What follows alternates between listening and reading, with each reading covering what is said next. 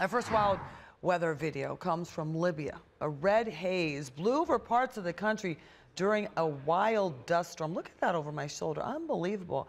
Check it out. The sky turned reddish orange when the dust covered the sun. The storm also reached across the Mediterranean Sea to cast an orange hue in southern Greece. To South Carolina now, where a hailstorm caused devastating damage to a neighborhood in Rock Hill. Drone footage shows broken fences and busted windows. Forecasters say the hailstones were the size of golf balls. Some of them took down power lines.